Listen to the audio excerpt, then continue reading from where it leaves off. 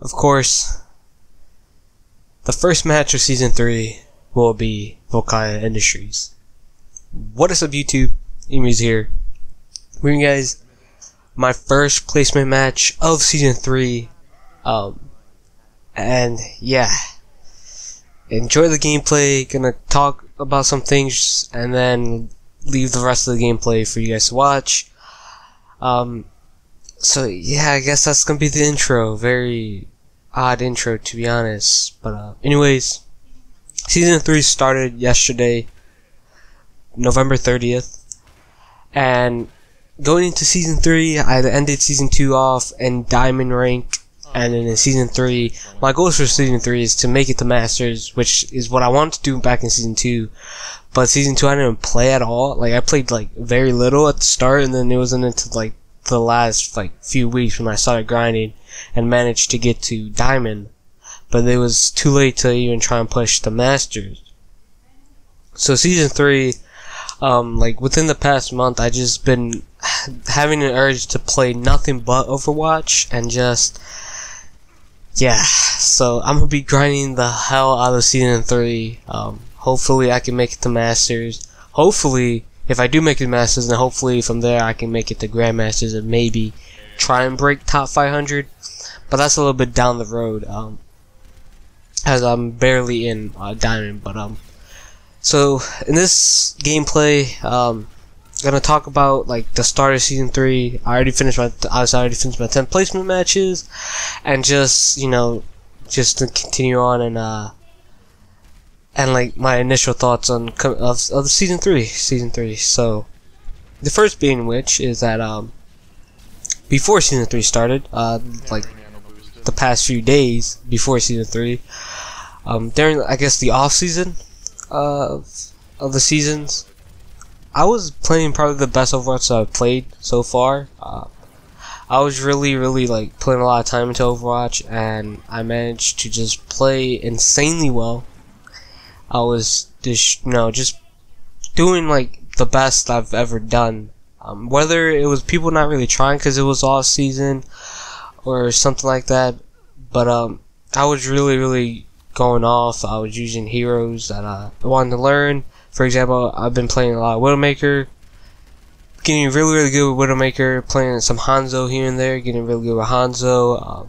Been practicing my Genji, been practicing Soldier since he's viable. He's more viable than a lot of DPS heroes. And then yeah, I think those are like the main heroes I've been like practicing with. I've been also practicing a lot of Tracer, because I kind of fell off with her because I haven't been using her as much. But I started using her again.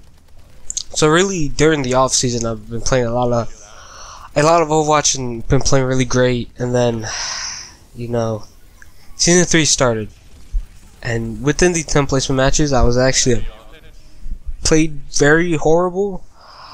And like, it was shocking. Like I said, like the past few days leading up to Season 3, I've been playing like the best Overwatch that I've been playing. And then out of a sudden, I just like collapsed, and I literally don't know what I was doing in a lot of these gameplays.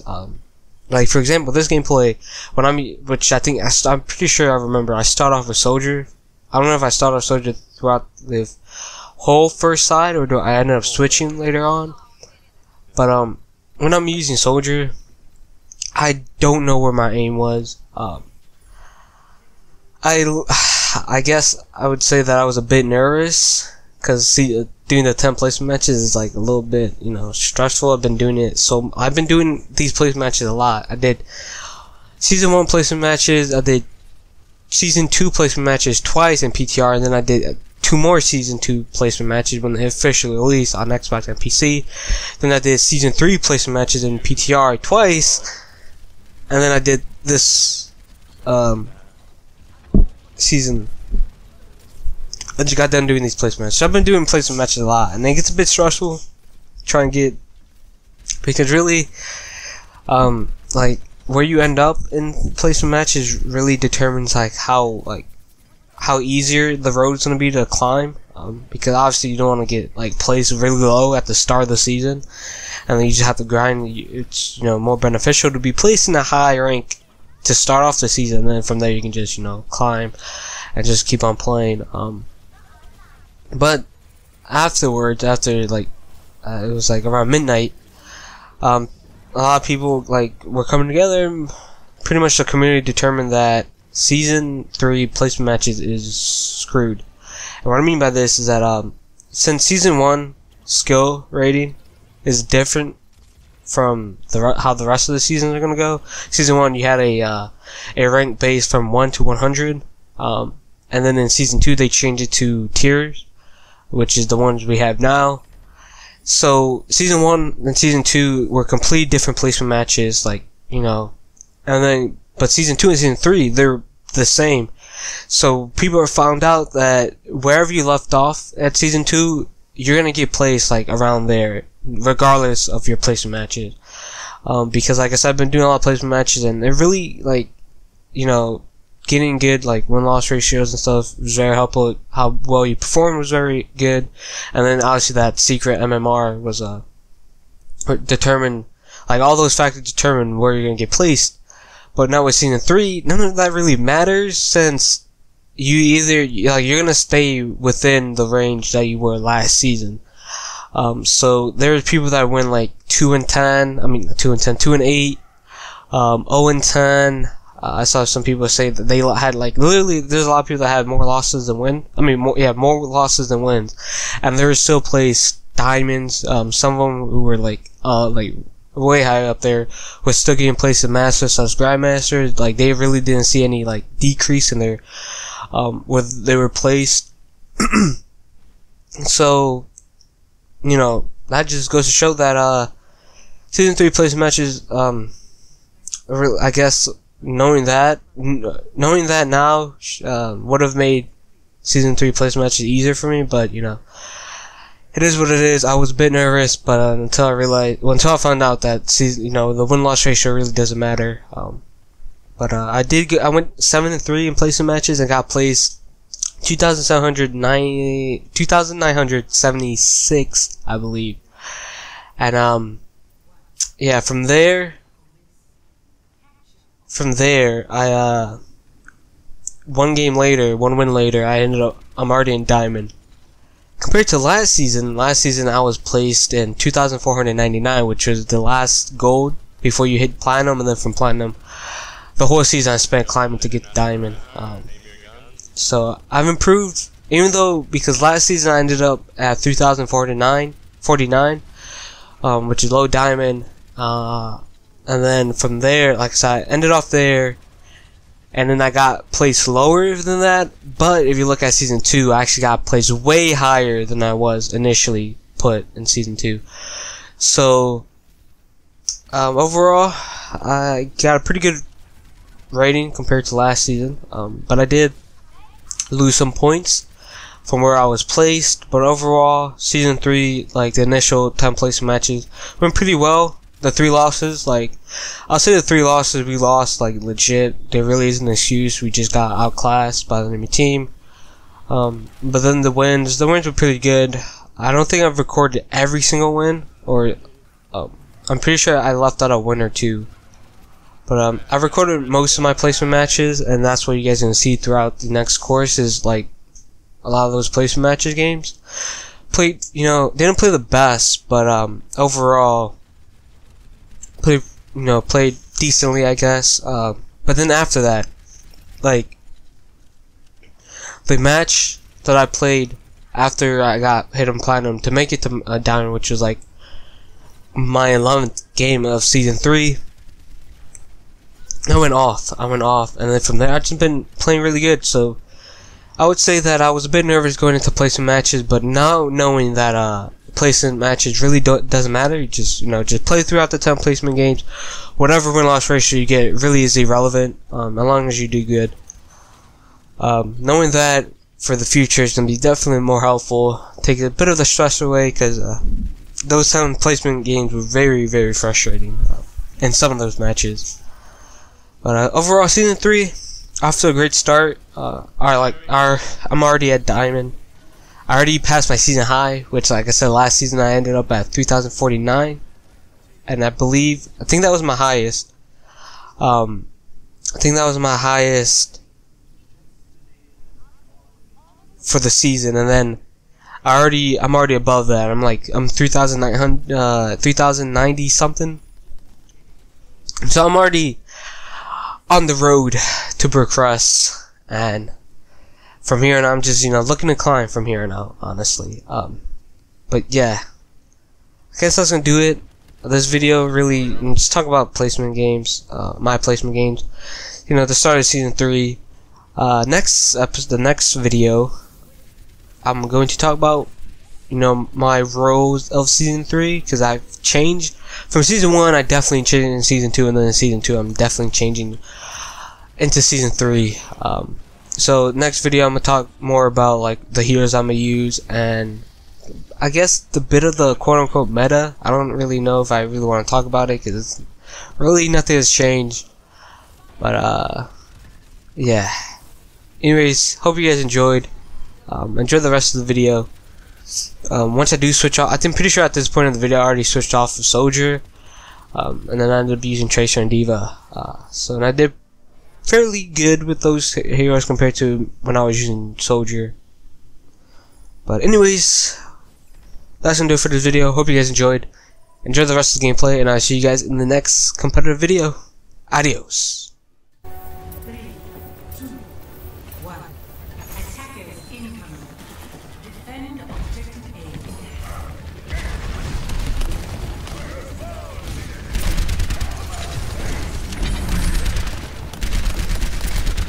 I read you.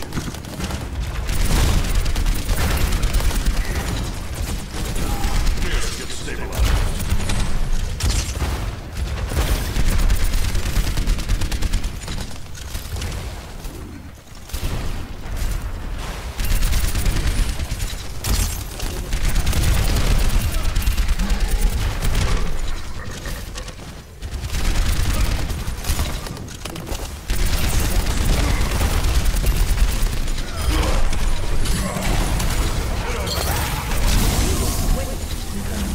For that soldier healer. I've got you.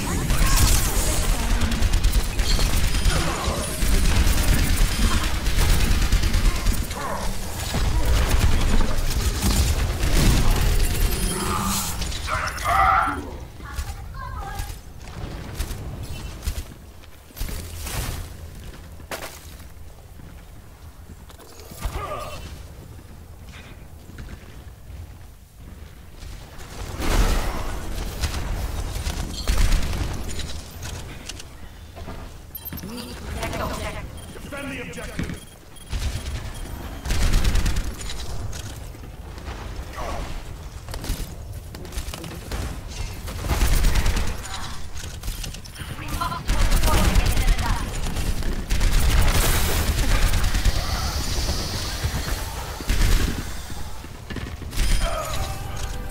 Teleporter online.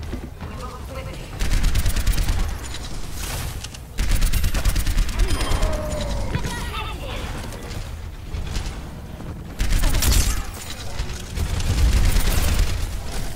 Come here, get stabilized. My tactical binder is charging. To the right, too.